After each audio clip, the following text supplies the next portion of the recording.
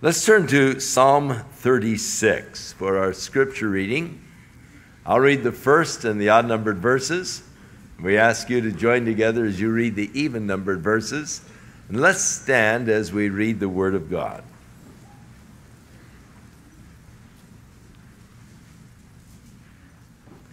The transgression of the wicked saith within my heart, that there is no fear of God before his eyes.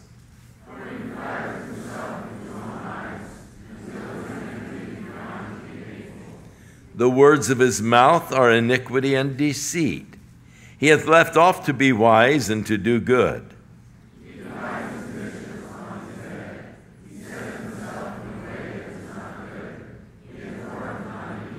The mercy of the Lord is in the heavens, and thy faithfulness reacheth unto the clouds.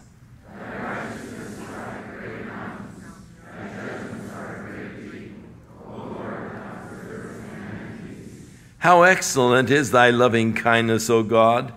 And therefore the children of men put their trust under the shadow of thy wings.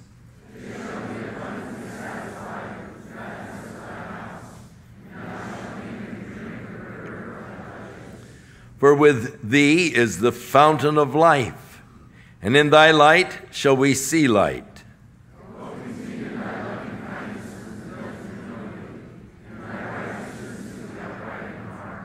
Let not the foot of pride come against me, and let not the hand of the wicked remove me.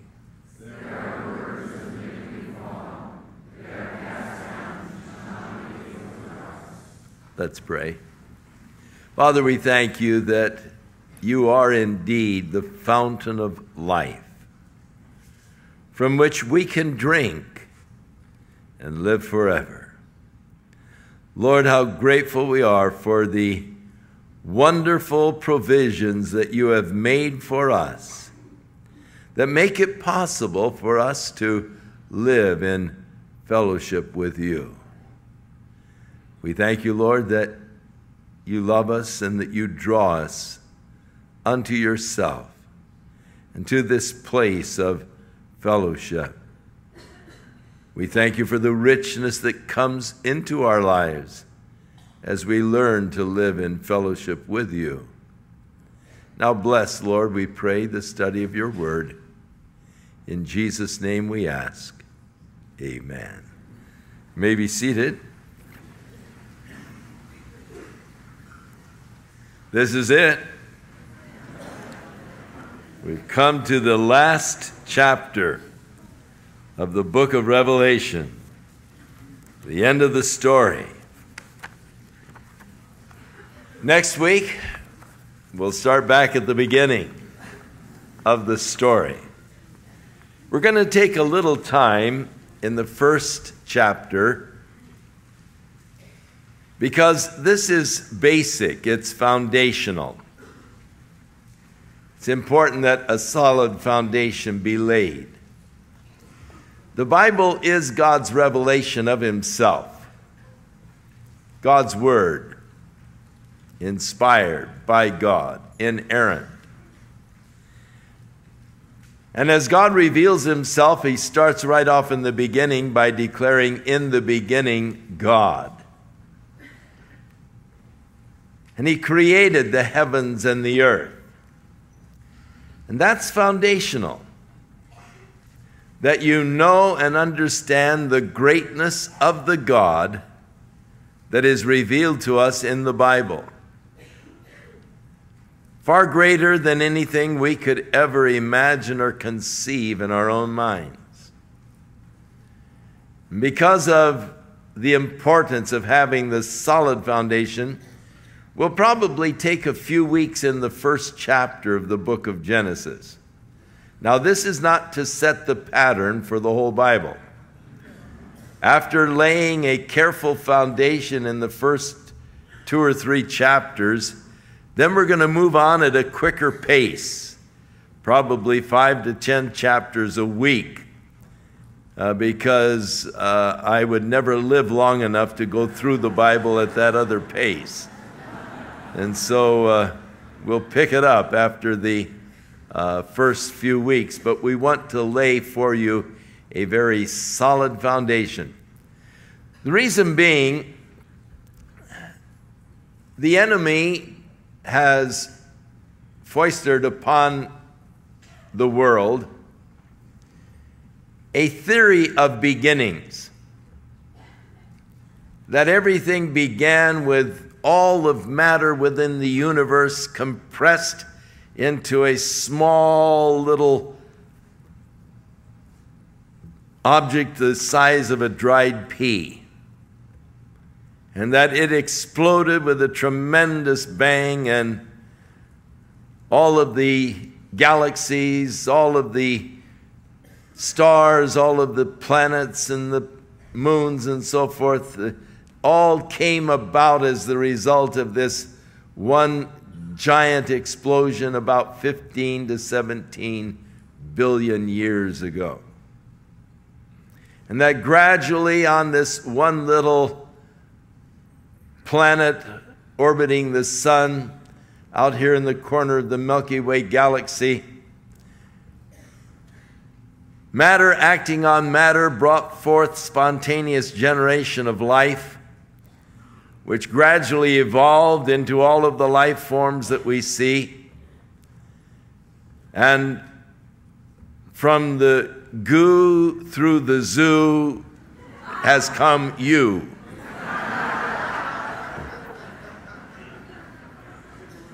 And so we want to look at the scientific plausibility of the evolutionary theory and compare that nonsense with, in the beginning, God created the heavens and the earth. The first verse of the book of Genesis is foundational. If you can accept the first verse of the book of Genesis, you'll have no problem with the rest of the book. That's foundational, and that is why Satan attacks the first verse of the Bible so severely. Unfortunately, there are many even ministers who have bought into Satan's lie. Yesterday in the paper there was a very interesting little article concerning the mainline Protestant clergy and their stand on biblical issues such as infallibility. Many take a decided non-fundamentalist view. It was a survey conducted among 7,441 ministers that were a cross-section of the major denominations. On the subject, do you accept Jesus' physical resurrection as a fact? 51% of the Methodist ministers said no. 35% of the Episcopalian ministers said no. 33% of the American Baptists said no. 30% of the Presbyterian pastors said no. And 13% of the American Lutherans said no. Do you believe in the virgin birth of Jesus? 60% of the Methodist ministers said no. 49% of the Presbyterian ministers said no. 44% of the Episcopalians said no. 34% of the American Baptists said no. And 19% of the American Lutherans said no. Do you believe that the Scriptures are the inerrant Word of God in faith, history, and secular matters? 95% of the Episcopalian ministers said no. 87% of the Methodist ministers said no. 82% of the Presbyterian ministers said no. 77% of the American Lutheran pastors said no. 67% of the American Baptist pastors said no. Satan has really destroyed, unfortunately, the faith of many people in God and in the Word of God as being reliable. And that is why we want to counterattack with a strong foundation that we will be laying in the next few weeks as we start through the Bible again. And having laid that foundation, we'll go through at a more rapid pace than once we get started. But we've come now to the last book, the last chapter of the story. And we're coming to the end of the story. This morning we'd like to look at verse 17, the last invitation that God gives. And the Spirit and the bride say, "Come." Let him that heareth say, "Come." And let him that is athirst come. And whosoever will, let him take of the water of life freely. And then something that these ministers should have taken note of: for I testify unto every man that heareth the words of the prophecy of this book, if any man shall add unto these things, God will add unto him the plagues that are written in the book. If any man shall take away from the words of the book of this prophecy, God will take away his part out of the book of life and out of the holy city and from the things that are written in the book. In the first book of the Bible, we find the story of God creating the universe, and then God creating man and placing him here on this planet Earth. Creating man in his likeness and after his image in order that he might have a meaningful relationship with man, in order that they might live together in a meaningful relationship, enjoying and being blessed by that relationship. But we read that man departed from this fellowship with God. By his own choice, he rebelled against the commandment of God, and through sin became separated from God. You see, sin basically is the exercise of my will against God's will. The prophet said, "He has shown you, O man, what is good. And if I choose to do my own thing rather than what God has said, that is sin." And so we read that Adam and Eve in the garden chose to exercise their will against the will of God, and they ate of the forbidden fruit. And as the result of their eating of that forbidden fruit, they became alienated from God. The communion, the fellowship that they once had known with God was broken because of their sin. And then throughout the Bible, we find God calling men back into fellowship. God opening the door, inviting men to come back, to fulfill the ultimate purpose of their existence.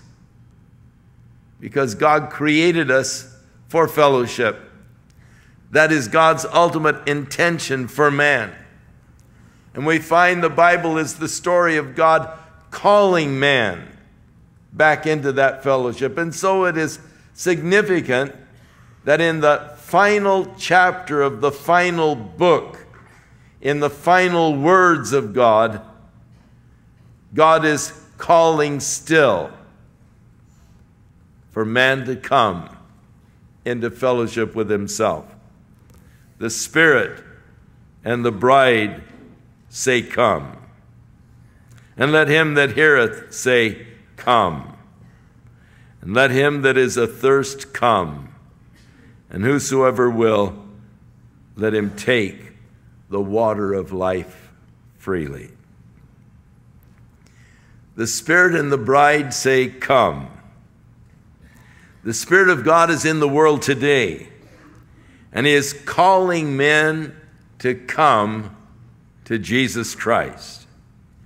Jesus said when the Spirit has come, He will reprove the world of sin, that which keeps a person from coming. He will bring conviction to a person's heart concerning their sin. He will reprove the world of sin, of righteousness, and of judgment to come. Sin, Jesus said, because they don't believe in me. Righteousness, because I ascend to the Father.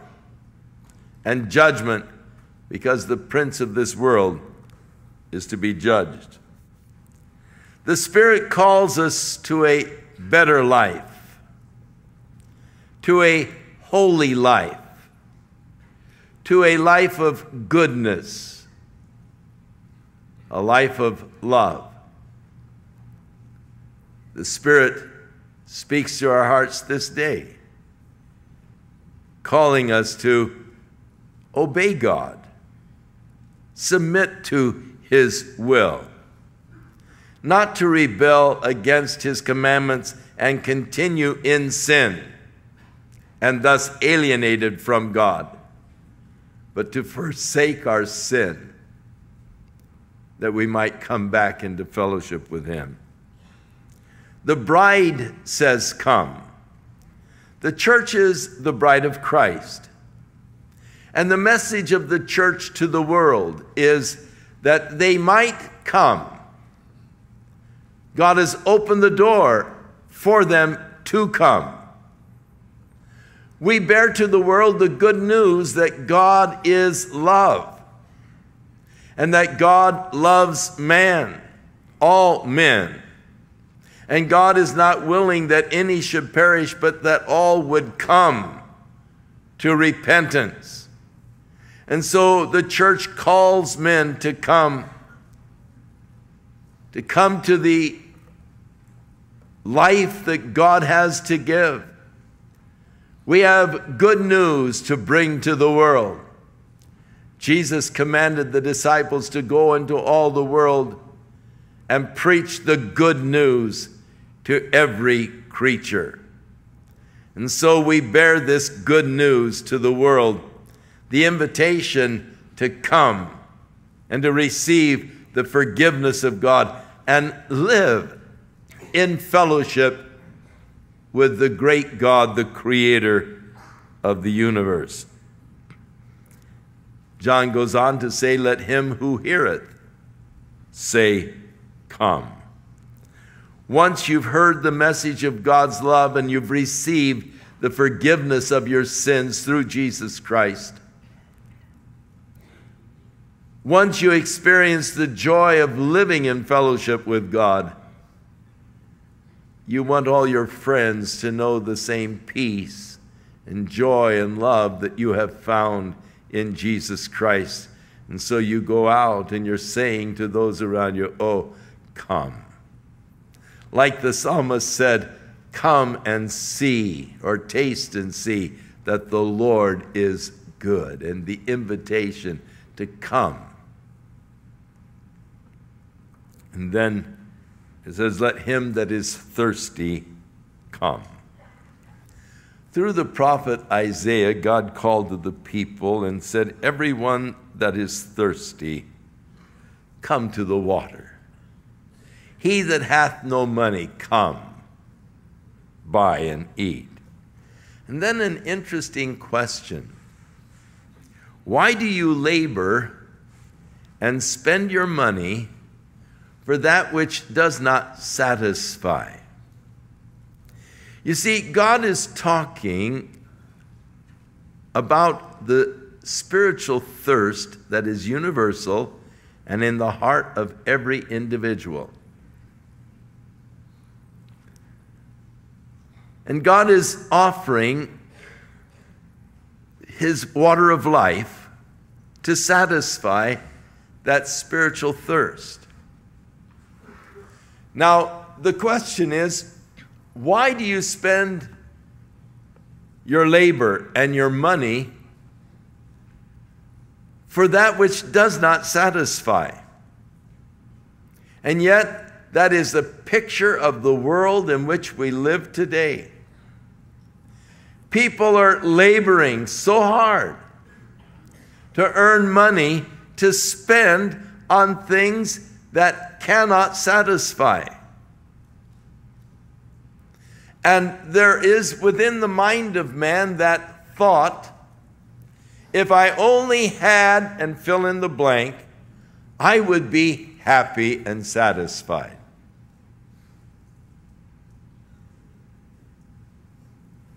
But that's an illusion. It's Satan's deception. You can never find satisfaction. You can never satisfy the spiritual thirst with any physical possession.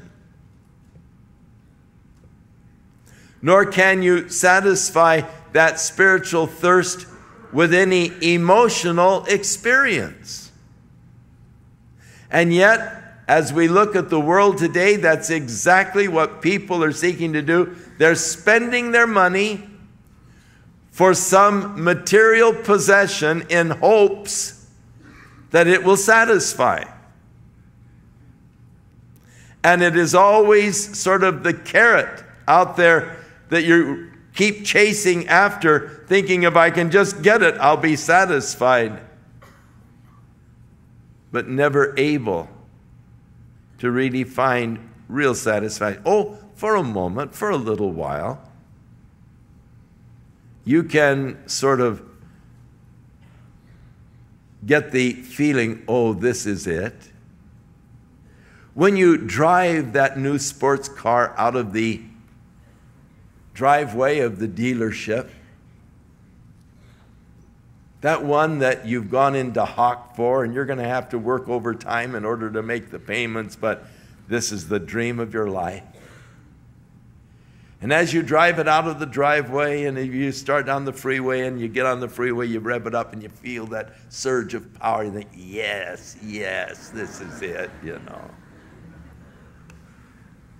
And for maybe a few weeks, maybe even a month or two, you'll feel, yes, what I've always wanted.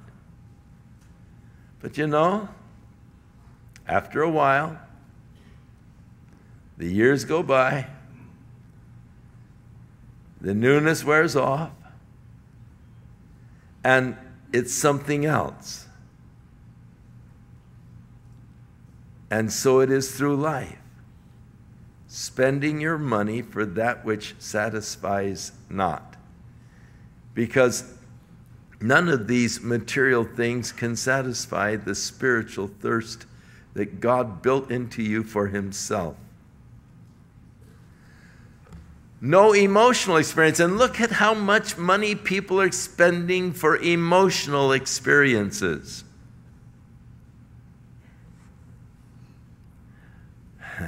I don't know how people do it. I can't watch a full basketball game, even though it might be the finals of the NBA. I can't watch the full basketball game because my emotions just can't handle it. I wait until the last 3 minutes. And there's enough emotion in the last 3 minutes to last me a week or so. And I think of how much money people go to see the games in order that they might have these great emotional highs, the excitement. And yet, how many, well, half of them walk away, emotions are down.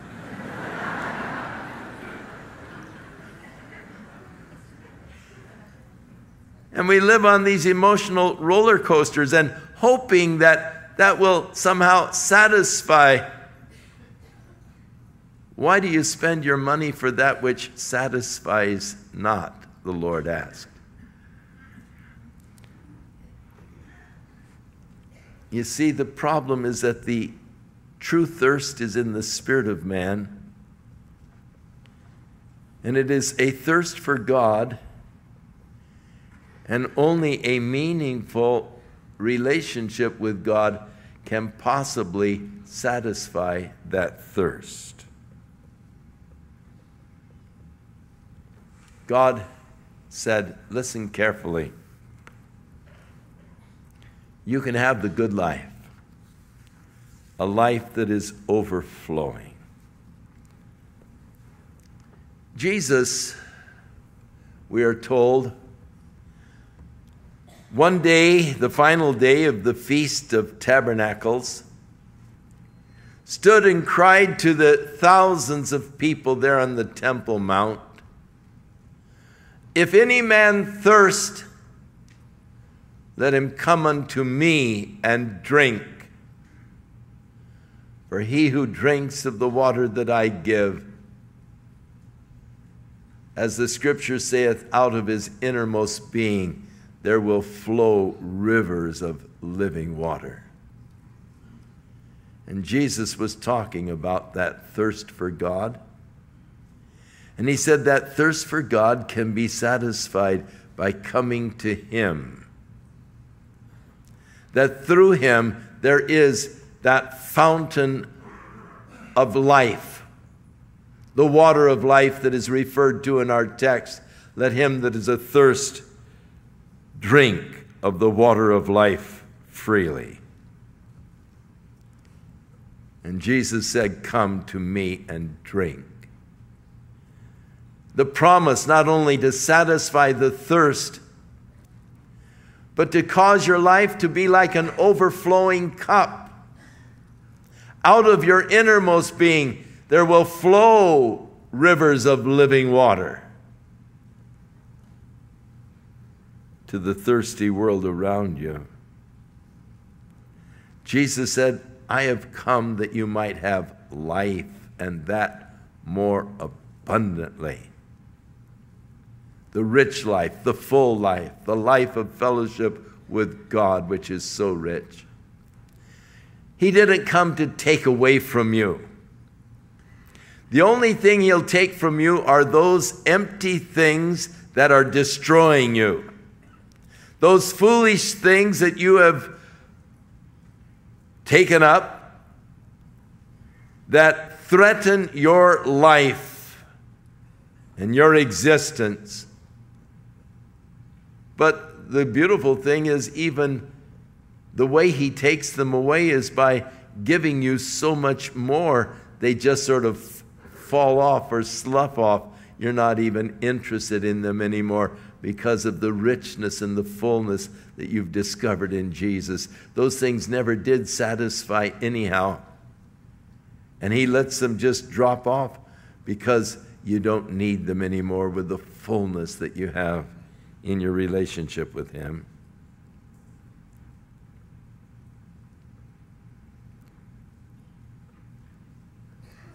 As we look at man in his vain efforts to fill the void in his life, to satisfy that thirst, we are reminded of the words of Jesus to the woman there at the well in Samaria, where he said to her, "If you drink of this water, you will thirst again." And that is true of every material possession that you've ever acquired or wanted. Because the thirst cannot be filled by material things or satisfied by material things. That should be written over every emotional experience that you've ever wanted or had. Drink of the water, but it won't satisfy. You will thirst again. But the water that I give will be like a well or a spring just springing up within, Jesus said, unto eternal life. Only Jesus can satisfy that thirst, that deep spiritual thirst that is universal. Hear the promise of God. And whosoever, let him take of the water of life freely. Notice God's invitation is to all of mankind. Whosoever will, the Lord said.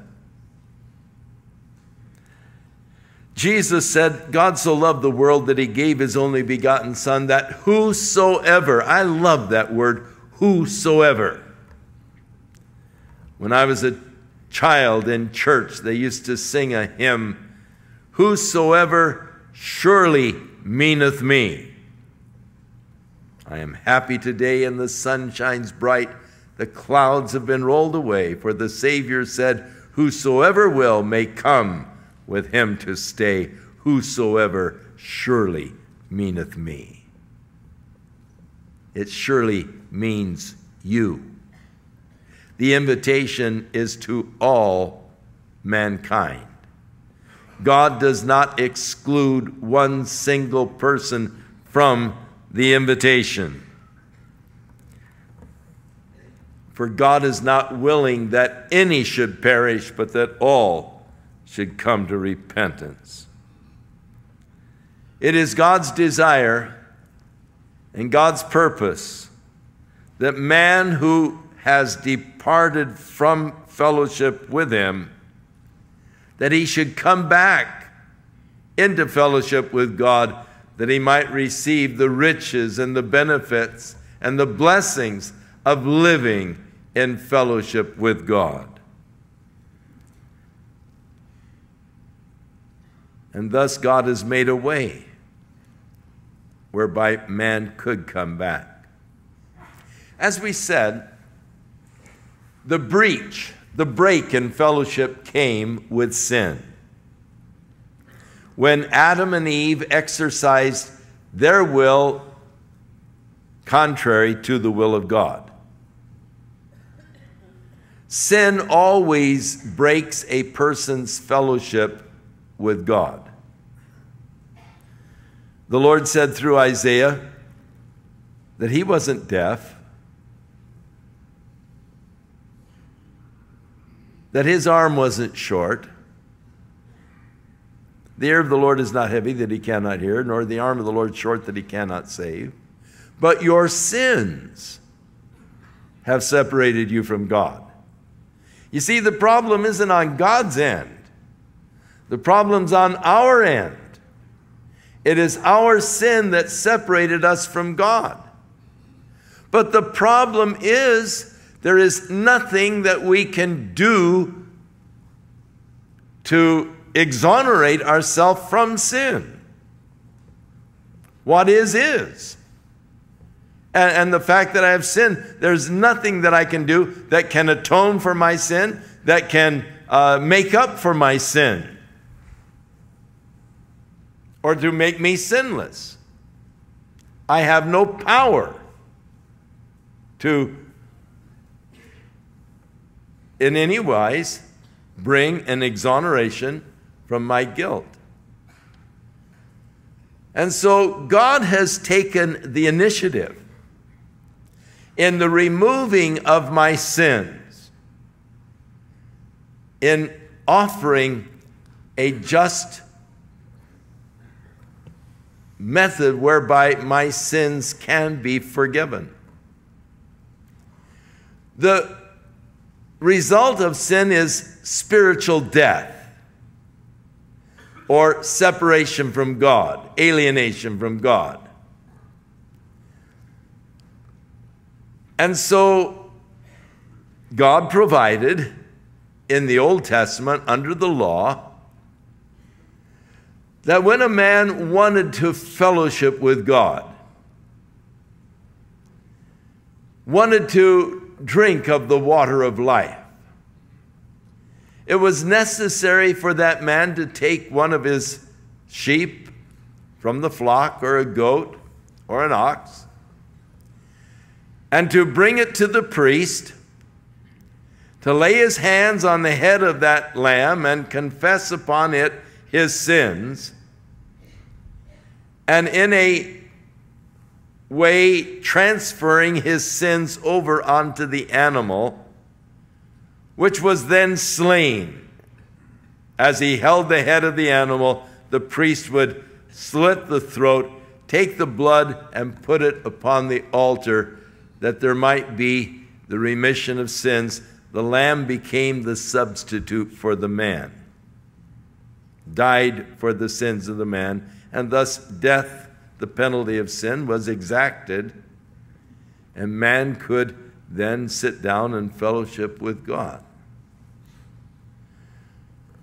But the problem was, it couldn't put away his sin. And thus, throughout the lifetime, there would be one animal after another being brought in order to have this short time of fellowship with God. And so God sent his only begotten Son to be the perfect sacrifice for our sins. When John the Baptist saw Jesus coming, he said, "Behold, the Lamb of God that takes away the sins of the world." Isaiah tells us that all of us like sheep had gone astray. We turned every one of us to our own ways. That is, we did our own thing. We exercised our will against the will of God. We had sinned. But God laid on him the iniquities of us all. And so Jesus bore the guilt of every sin you've ever committed. And he died as a substitute for you. For God made him to be sin who knew no sin, that you might be made the righteousness of God through him. And so God provided the means by which your sins could be forgiven, you could be washed, you could be cleansed, and thus, being cleansed of sin, being justified from your sins, you could know the joy, the glory, the wonder of fellowshipping with the eternal God who's created the heavens and the earth and everything that is in them. God has made the provisions. We are told in the book of Hebrews that Jesus died once and for all, in order that he might open the door and say, "Come. Come back into fellowship with God. Come back into the divine intention for your existence. Know the glory, know the wonder of living in fellowship with God."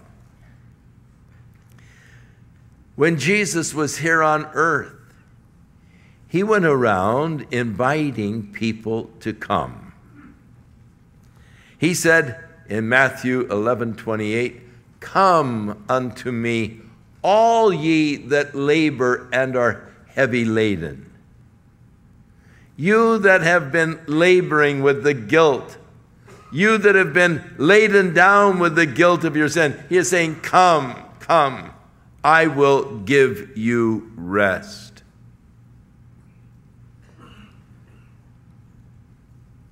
And then Jesus said, "All that the Father has given to me shall come to me, and he who comes to me I will in no wise cast out." He's promised. It doesn't matter how bad your sin might have been, how great your rebellion against the commandments of God. If you will come, he will in no wise cast you out. Jesus said, however, that no man could come to the Father except by him. He said, "I am the way, I'm the truth, and I'm the life. and no man can come to the Father but by me. You've heard it said that all roads lead to God. All roads lead to some God, because the gods of the heathen are many. And people follow a path, a road that leads to their God, which may be sex, or money, or pleasure. But there is only one road that leads to the Heavenly Father, who is the true and the living God, the creator of the whole universe. And if you want a fellowship with him, there is only one provision that he has made today, and that's through his Son, Jesus Christ. And so the Spirit and the bride say, "Come." And he that heareth says, "Come."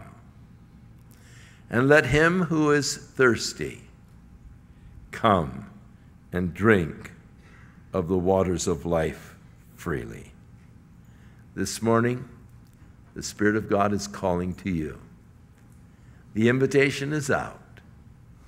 God is inviting you to come and to know what it is to live in fellowship with him, to experience the peace, the joy, the glory, the blessings of living in fellowship with the eternal God, the creator of all things.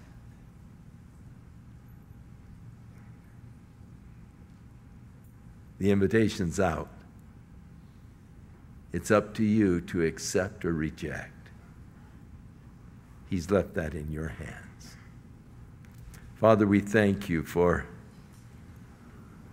the wonderful invitation that closes the book, which sort of sums up the story of the book. Man who ran away from you in the beginning is being invited to come back, because the way has been made whereby he can come back. And so, Lord, I pray today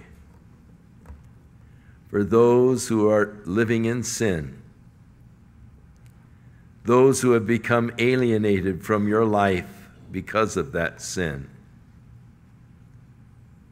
those who have strayed. Lord, may they hear the Spirit and the bride as they call, "Come, drink of the water of life freely." Speak, Lord, by your Holy Spirit to each of our hearts now. In Jesus' name we pray. Amen. Shall we stand?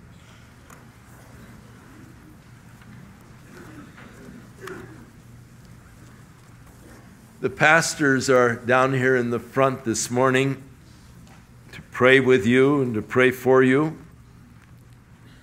If God's Spirit has been speaking to your heart, and I'm sure he has, and you're wishing this morning to respond, you'd like to come into fellowship with God, you'd like to have the purposes of God fulfilled in your life, you'd like to know the peace, the love, the joy, the blessings of living in fellowship with God, they're here to pray for you. And so we invite you, as soon as we're dismissed, to come forward and to receive the invitation that God has given to drink of the water of life freely. May the Lord be with you and watch over and keep you during the week. May the joy of his presence be an experience that you will have during the week as he manifests to you his love, his goodness, as he watches over and keeps you in his arms. May the joy of the Lord be your strength and your portion through Jesus Christ. The Lord bless thee, and keep